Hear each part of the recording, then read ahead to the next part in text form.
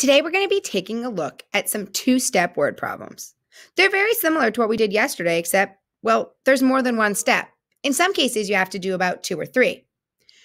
So one thing I want you to remember is as we get started with 4th grade, we're only going to be focused on addition and subtraction. So those are the only 2 operations you really need to be thinking about today. Today, you're going to be working on 10 problems that you can solve on your whiteboard or scrap paper. After you solve them, those are going to be the answers for your exit slip. We're going to go over some of those problems right in the Zoom. I'm going to do one right now for you. So I want you to think about the structure that I use to help solve these, because this is the same kind of structure or strategy that I want you to use on your whiteboard or scrap paper. So first thing I'm going to do is read the problem.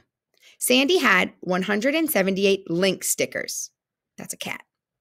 Sandy gave 27 stickers to Jess, 50 stickers to her sister, and an additional 80 stickers to Sally. How many stickers does Sandy still have? So if I think about what information I know that Sandy had 178 stickers.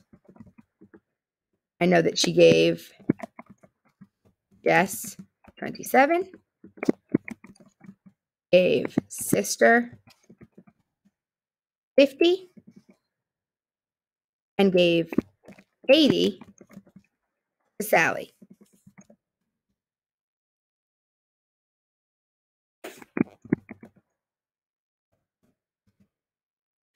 Is there any information missing? No, I don't really have any information missing other than obviously what the question is asking.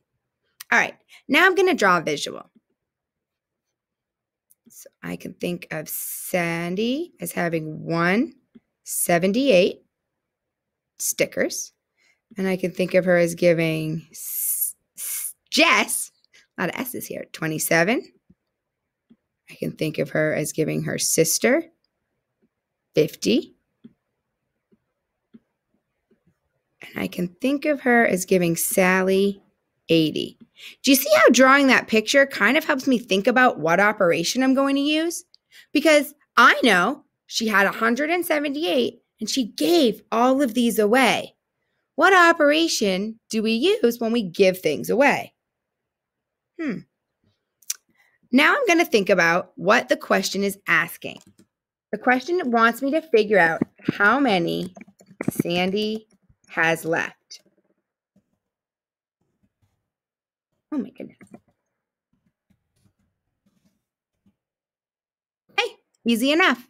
So now I have to think about what steps am I going to use to solve this problem. Well, I'm pretty sure when I give something away, like taking it away, same thing, which we know is subtraction. So that means that I'm going to need to take my original number, 178, and where did my drawing go? And subtract. It just disappeared, didn't it? There we go. I'm going to take 178 and subtract each of these numbers from it to get to my final answer. I'm going to go ahead and solve that right here. I solved the first subtraction part for you.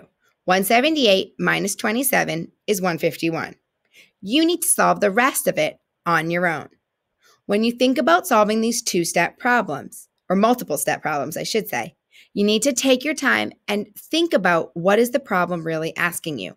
Drawing a diagram is one of the best ways to be able to visualize what's happening in a problem. See you soon at the Zoom.